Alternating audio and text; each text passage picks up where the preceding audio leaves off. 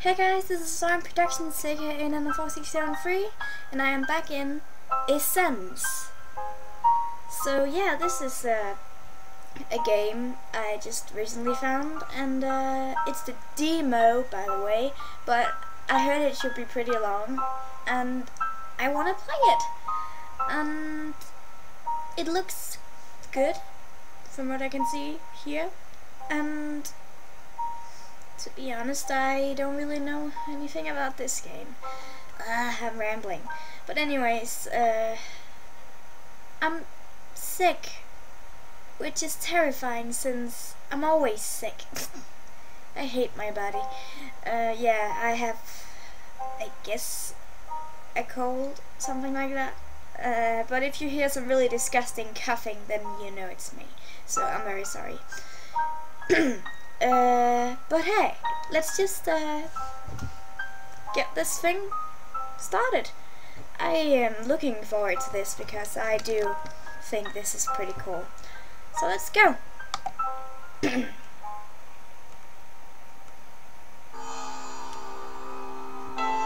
Oh, it's too loud, I think.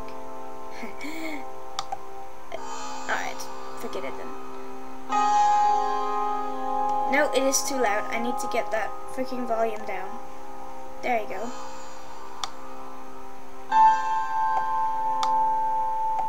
Like that. Red. Red before black.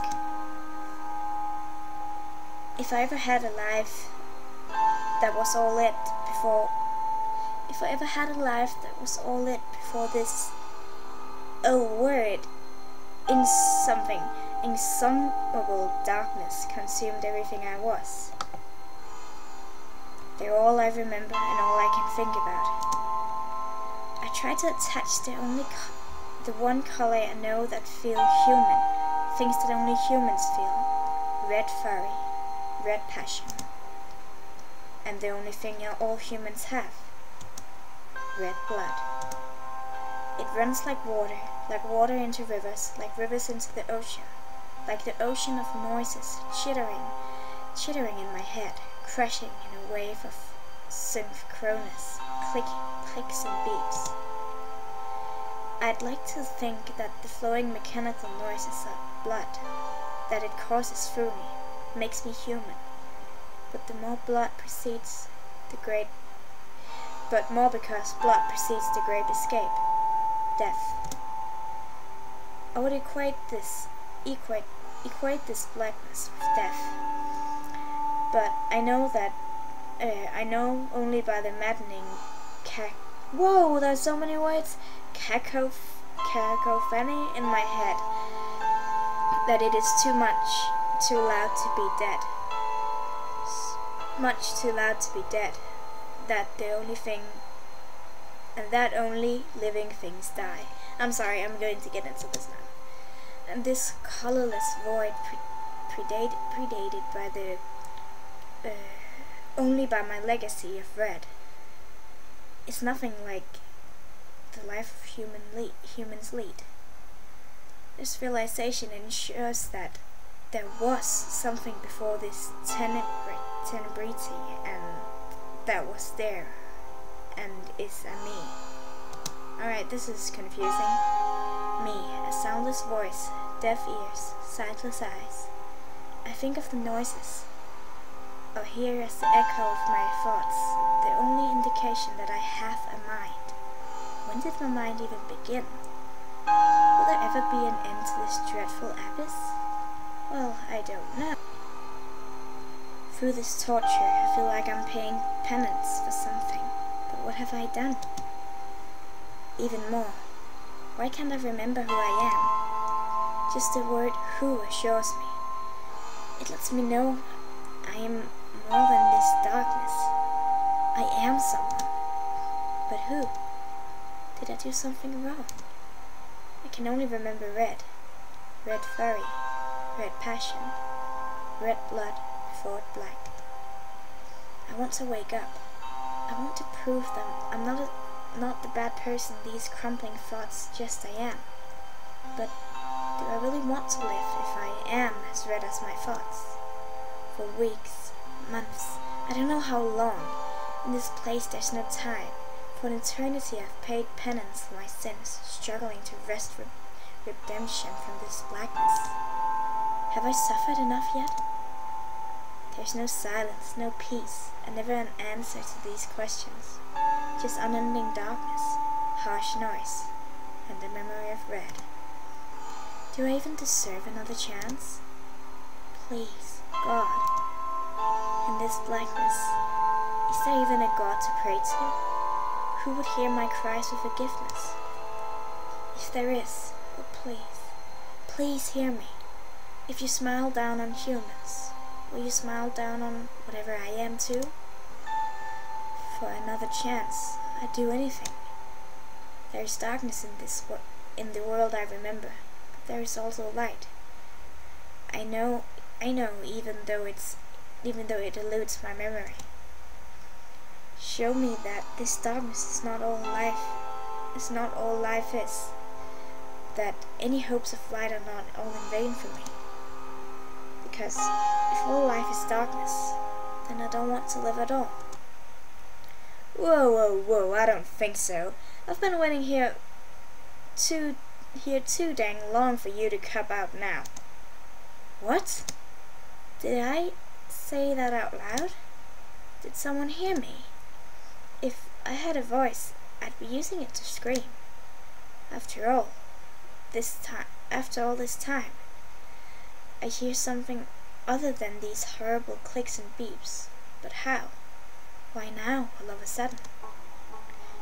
Come on, you're giving me so much grief. You sure as heck better live. It comes again, resonating throughout my being. The intruder's voice beckons me, calling me from the gloom that once tortures now feels like a sanctuary. As I cling to it, I feel warmth pulling me away. See light gleaming from behind the door opened upon a dark room. I don't need anyone to tell me to realize it. Nobody would anyway. Someone hurt me, and they're really giving me another chance? Even though I asked for this, I feel so hesitant to claim it. I know that there will be no turning back, no dark blanket to hide me once I open my eyes. I could be a murderer, or... You've taken 9 godforsaken months already. How much time do you need? The voice is right, taking long enough. I push my mind from its bed, stretch its wobbly legs, and flip on the lights. And like a trigger, electricity shoots through my limbs, my eyes, and they flutter open for the first time in ages. Oh, that's me. Hello, pink-haired girl. It's too much. Colors flash before me all at once, diffusing the blackness that ensnared my brain for so long. The light wipes my mind clean, freeing me, if only for now, the endless cycle of red before black. I'm sorry. I still can't remember anything. I can hardly recall there was darkness to begin with. It's so bright now. I'm filled with when I was so hollow just moments before, but still I feel so... Oh, hello there. You. Startled, I shrink back. The voice from before takes the shape of a teenage boy, jet black, jet hair shielding one of the 2 piercing eyes. Whoa, his jeans couldn't be any tighter. That's the first thing you think about. Not? His clothes looks pretty weird. Just the jeans that's tight. So that's why you're looking. Okay, I'll stop now. I'm stopping. Focus! This is my first conversation with this guy, and it could be the crux of our entire relationship. I have no idea what's going on, so I need to ask him. Where am I? Who are you? Surely he... Sorry, I know I'm supposed to be keeping up a serious narrative here, but those jeans are so distracting. I love his music. What? He gazes shift from my face to the whole of my reaching and burning into his jeans. What the fuck? I'm sorry. He glances up back briskly. Got a problem with my pants? Yeah, I've been found out. I'm sorry, it's just, they're actually maybe sort of really tight. Good observed. Oh, nice. We're a moron. He stares. Not good. In desperate attempt to save myself, I let loose every thought as it pops into my head. Yeah, I mean, your scarf is just so, well, last season or something, you know? Sorry, I thought you looked savvy. What with your pants? I mean, not your pants. It's all, I thought you looked no better. Staring, a hint of color in his cheeks. I take it back. It is your pants. I mean, no, your... Damn, we're awkward. I mean, not your pants. I would never just stare at pants. Your headphones and that band thing over your leg. It's just shiny like gems. Really brings out your pants. I mean, eyes. Damn. Flattery obviously does not work on this guy either. He just stares, his face slowly contouring redder and redder. Can I just passing go collect $200 if I tell you that I was really gawking at your incredibly tight pants for the whole time? This has completely destroyed any credibility my narrative could have possessed. Why do tight jeans have to be the first thing I wake up to? It can't be expected not to notice. He finally explodes. What is this? I haven't been waiting here all this time for you to criticize my fashion sense, you whack chap. You know, you're faring poorly if you call the rap jock only 3 minutes into the beginning of your existence. I tried. The boy clenches his fist. I'm here because I see the thought fade from his eye as he rovers over my face. Abruptly, he turns away, too incensed to finish speaking. My eyes follow his form as he paces to and fro, trying to regain his composure as surveying my surroundings. In this dark,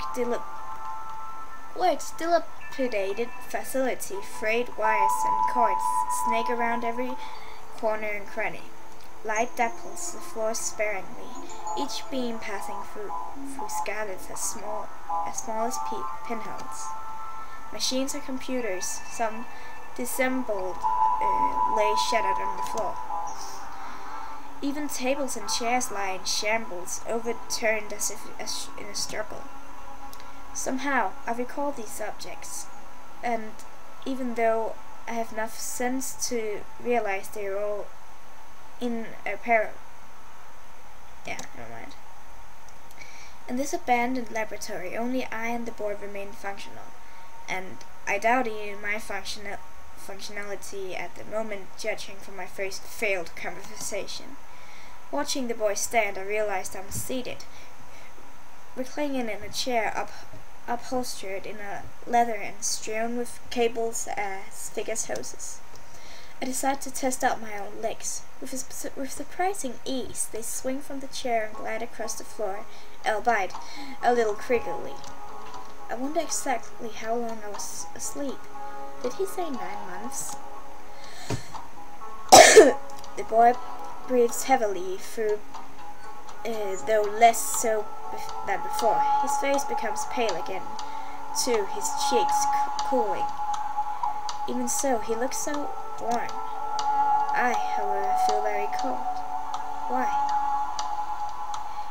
Even after he rejoins me, he won't meet my eyes. Well, you get your fill of staring stupidly around yet?